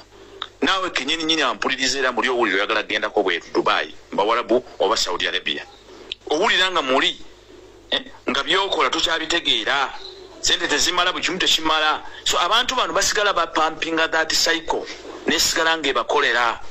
Olwo nno ne bafuutukayo ne organized trafficking systems nga ziyambibwako government nga bwebanga ministry ya gender teri mabega wa bino. N'amakampani agatwala abantu ebweru, let them come out and challenge me. They will tell us lwaki bwe baba batwala abantu ebweru baba bakukuta naba job brokers ne bata involving abakozi lwacha abakozi tebalina representation eyo gye muteeseza bye muteesa so nolicho gwampuliriza njagala okunyonnyola ekigambo kino kibaita kafara oba system kibaita kafara gwagende ebweru ogitegeere nti eri deep rooted ngeri era eri organized eri abasajja abakuba ssente emitwalo gya dola gye bakuba ku muntu omu owa kampani omu bw'afunayo omwana omu n'amukwasa omu bw'ati kuba bonna bakibagamba nga babawazi license bamanyi ddiru zaabwe ezo ziri hidden mu baana baatwala n'afunayo omu yekka bw'ati amumala bumaze okugaggawalo n'atandikirawo obulamu bwe omwana omu n'amugenda ne basaksidinga ensigo ye ne bagimugjamu oba kiki kyonna ne bakimugjamu ne bateekawo lies onfuna bulungi eziraga nti ye omwana yafudde musirike musayininga enakyo death ne basooka badireyingisa omulambo okudda gugenda okudda nga mwe mwevunda dda mwagala kuziika buziisi olwo minisitule n'egamba abakampani mwangu mwogeregeziganye n'abazadde abo baleme kukuba nduulu bagende mubawe ambulensi bagende baziike mangu kibi kyawongo tebakiraba so nolwekyo omuzadde atafaayo ku mwana we nga bamuzizza nga afudde nti tugende tukebere gwe manya waziika dde atalina nsigo waziika dde atalina kiwanga kimu ku byo bakikola batya bakozesa system eri gye mbadde nnyonnyola eya sponsorship bakusponsoringa n'obwavu bwo ne bakusponsoringa n'obutaba na mulimu gwo ne bakugamba bo bagenda gukuwa naye bwe bamala okugukuwa n'otambula ne basindikira bano bannaabwe babroka oba agencies eziri e Uganda who are the workers, the brokers to the masters in Saudi Arabia or in other Gulf countries. Bano bakolera bali, they are the ones to complete the cycle of kafara system oba kyetuyita modern day slavery. Nti babalina okubayambako bano abaami abali wano bemuwulira abamakampani agagalina license bebayamba kubali nti bano bebalina okukola manpower pooling eyo enoonya abakozi abo bonna abasaanidde okubanga bagenda ne babeera nga bayisa mu kisisitimu kyabwe ne bahoodwinkinga public nti mazima ddala buli kimu kiri okay era abaana bamwe bali safe mu mikono gyaffe kumbe mubo banoonyamu tebaba bangi nnyo mwaba abaana abagenda mwemu baba selected nga bo bakugenda kutuusibwako obwo obulabe bwe twogerako n'atuukayo ne bamukola obulabe ne bamubuzaawo mwe mwebuuza lwaki omwana ono bamuggyako communication lwaki atuuka okumalako contract ne bamukwatirayo ng'ate UN etugamba omukozi tolina kumugaana ku exitinga nga amaze okukolera lwaki babasibako exit visa eyo nno ye kafara system nti abakozi bano babakontrolinga okuva kagere paka ku mutwe nasigala abaana bamwe bangi bali mu bawalabu bagudde eddalu mu psychiatric centers because of this kafara system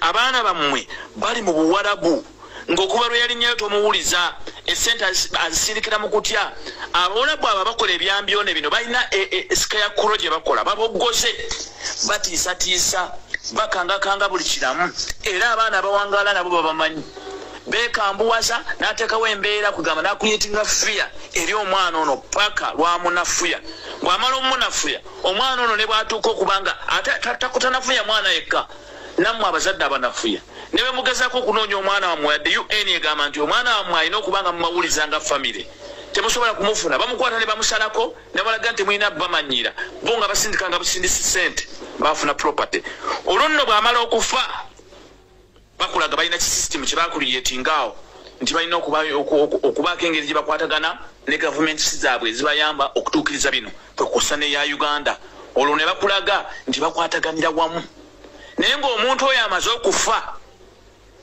bafuba okulaba nga bakukuta ne bateekawo ebibeera mbu system era kino system era birina kuba bwe biti era gavumenti egamba bwe ti kumbe munda abayaaye bano balina bye bakweka njagala okulabula bannayuganda mwenna abali eyo mutegeere kubanga kino abaana bamwe abagana ne bakola bamu abazza emisolo ne giyamba eggwanga lino okusigala nga ate nakyo gibuzaabuzibwa abaami bano abatwala abaana bamwe babalangira envunza ne babanafuya right from home ne babalemesa n'akatono ke yandibadde ategererako wano n'asigala nga alina kunnumba nga atambulira mu mikono gyabwe paka bwe bamugusa gye bamwagala abaana bammwe abamu mu eno system gye twogerako eno system nnene kuba kati yava mu Saudi oba mu nsi ziri endala ezo eza Gulf Neranda connecting from Africa and Asia where they connect and where their agents okubatwalira abantu bano kubatuusaayo. So kafara system mu bufunze etegeeza okusponsoringa omuntu fedeti bondage nti omusponsoringa n'omuteekamu bw'omutuusaayo n'omu-owninga n'omusa ku bondage. Bondage omuntu asobola okuteeka ku bondage kitegeeza olina okuliwa okugamba okurepressing ekyo kyekye yakuteekamu alyoka akusonyiwe. Oba si ekyo okubeera nga akufunamu okukkiriza akufunemu behind closed doors. Mu ngeri nnyingi abamu ku bo the worst becomes extracting their organs. Nti olw'okuba akukontrolinze n'aku-owninga kati asobola n'okukwata ku nsigo yo n'akwata ku kyonna kyayagadde ate n'otaba wamubuuza ne bakuziika mu linnya lya natural death ne bakuziika mu linnya lya accident balangirira za accident bastaginga buli kimu ky'omanyi just okonvinsinga mu abali eno abeebase mu Africa nti munaaya mwana nti yafiira bwerwe ate munaaya omwana yafiireyo ne mbeera nga mmwe muwaga gumu omwana bamuze tumuziike mwagala kudda budde kuziika buziisi naye temwetegeeza baani be muziika.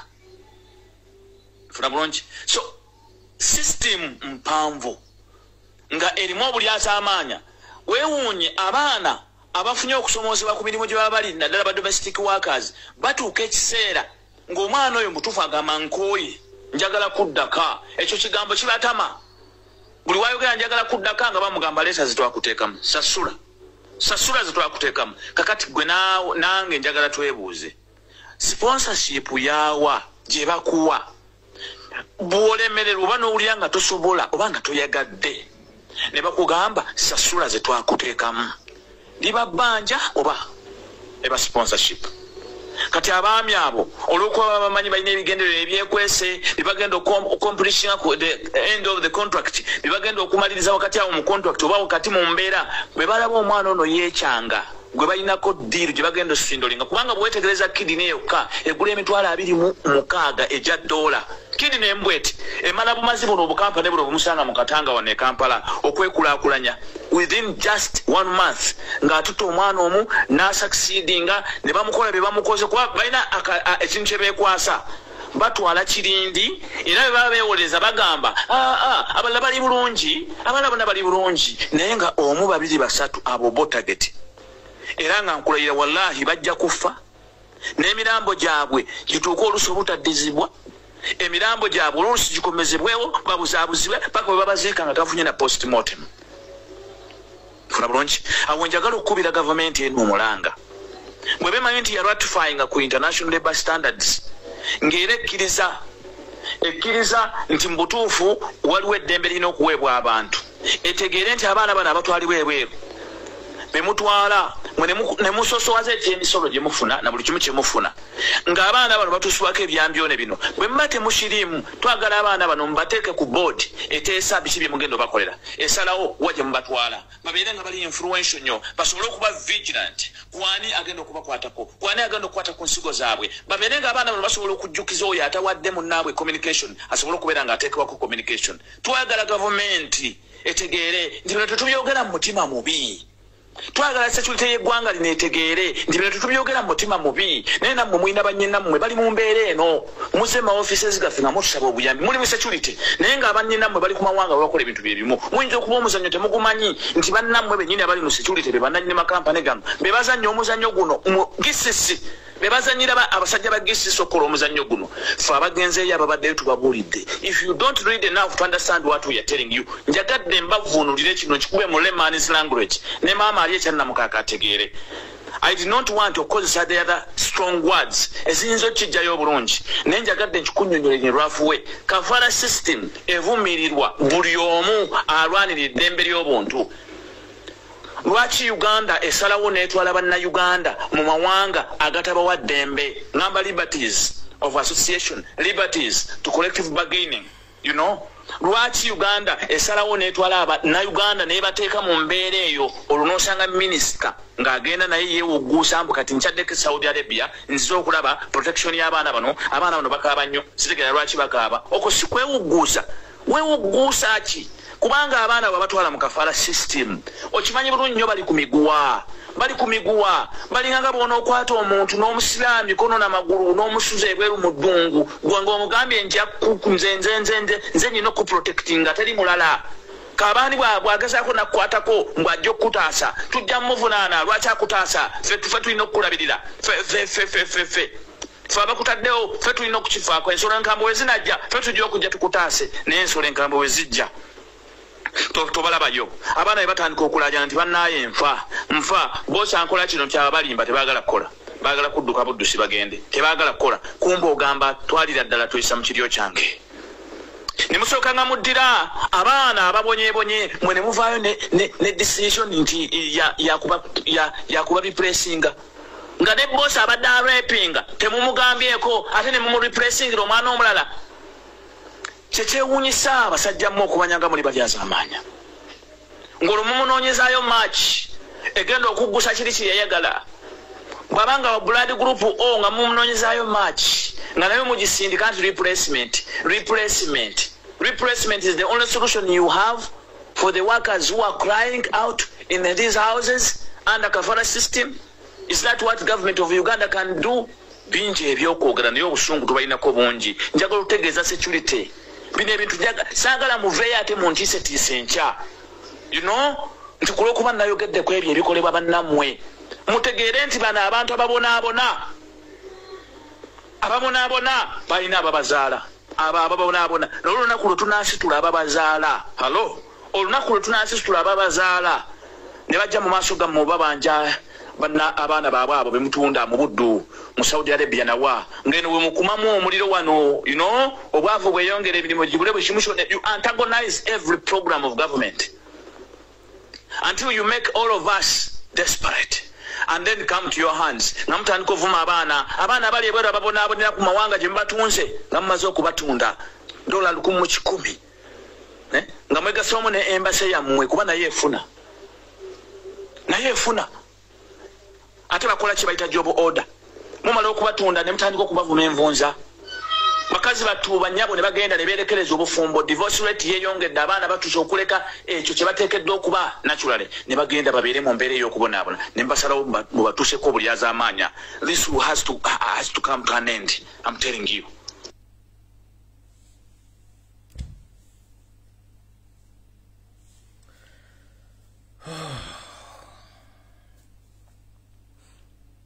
Kitalo mabeere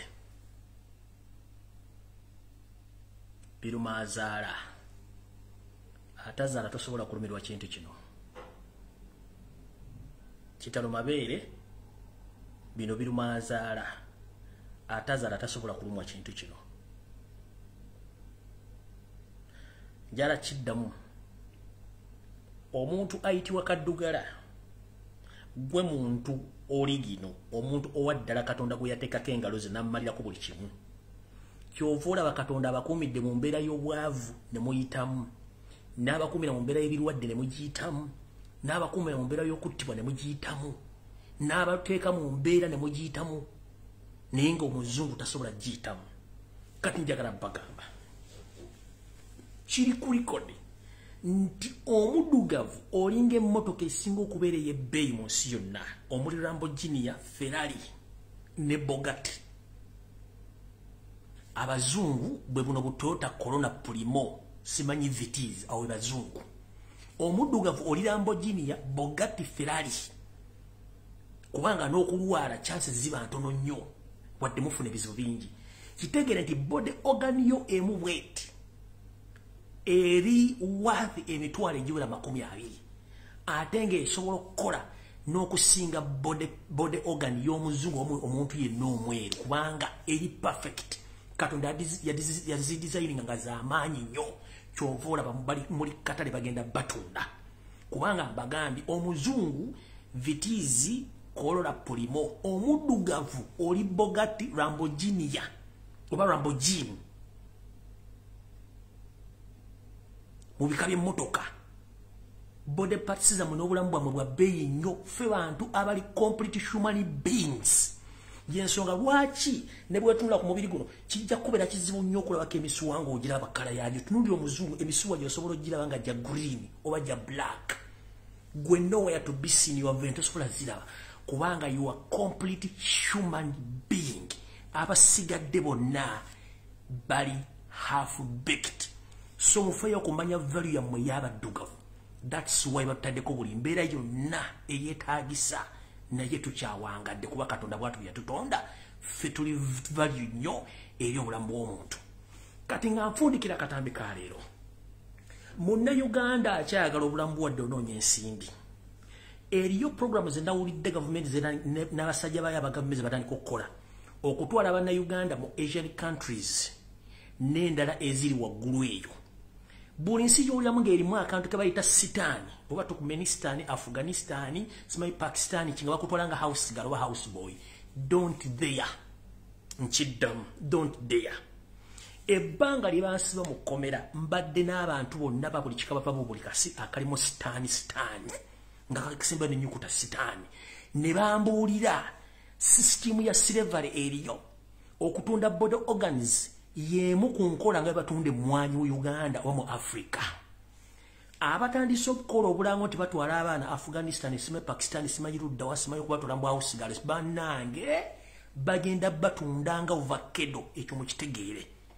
Nkiddamu omuntu bwagamba Dubai tsoke ne kasaba kutwala mu nsi eziri mu sitaani please don't dare kobeere mulezi kobeere muwala. Bansiba mu kkomera nabadde n'abantu bana bali mu nsi ezo Afghanistan, Pakistan, simanyi Kyrgyzstan, simanyi Kazakhstan, simanyi ani zonna bantu mbadde njogera bambuulira buli kimu ekiriyo. Njagadde obbagamba ebintu bino ng'obudde bukyali muleme gwa mu katego kano.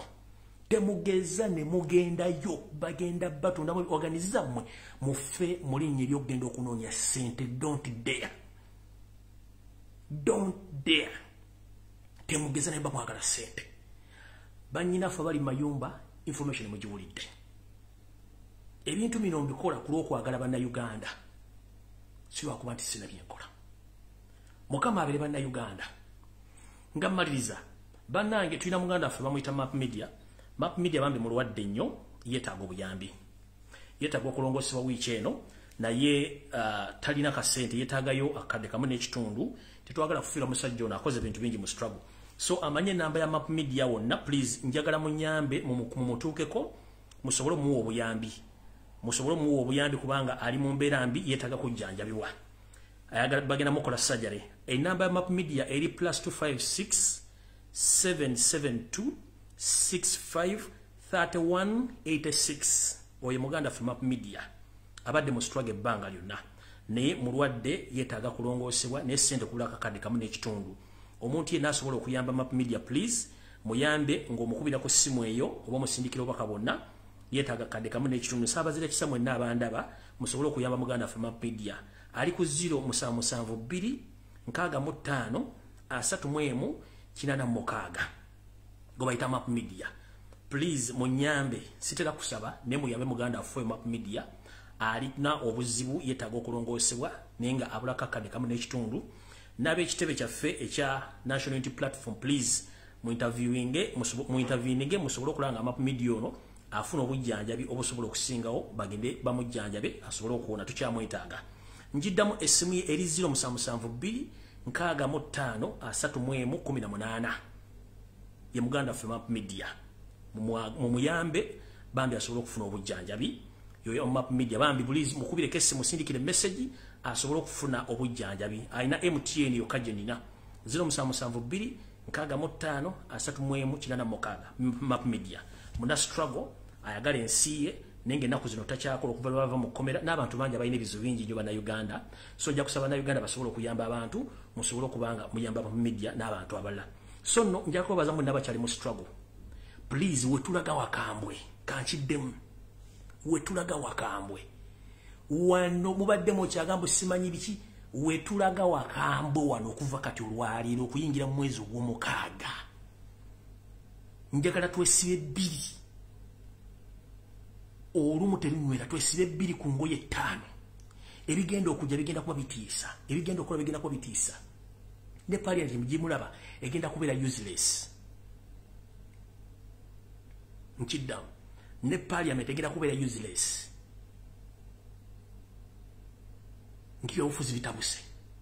So buli muntu yenna gy'oli please mufuwe okulaba nga mwambala ebyambalo tudde mu buto okulumba tutaase eggwanga lyaffe. Bannayuganda bannange kyekiseera nze ogwange ngukoze nkyagukola wendi sisobola kulya mu nsi yange lukwe mukama 10 takumira mpeera buli awulidde tegeeza munno ne munyambe ku muganda Map Media n'abalabe tago obuyambi njagala ne muganda wange omulago njagala mugoberere waliwo gayo bayita PTA Daily Stab njagala mugende ku page mu gifollowing abawo information abadde mu struggle tana gwatirira baotukano mukubedagala mutwale butabika bamusule eddalu n'agaana mugende ku page oyo omwana amwita PTA Daily Stab mu gifollowing abera ne information abawo information mujja kutegeera abantu abakyali mu struggle n'abagivaamu mbabulira abantu abali mu struggle oyo omwana PTA Daily Stab ali mu struggle era yasalawo ne bwaba afidde mu struggle tana kibabanja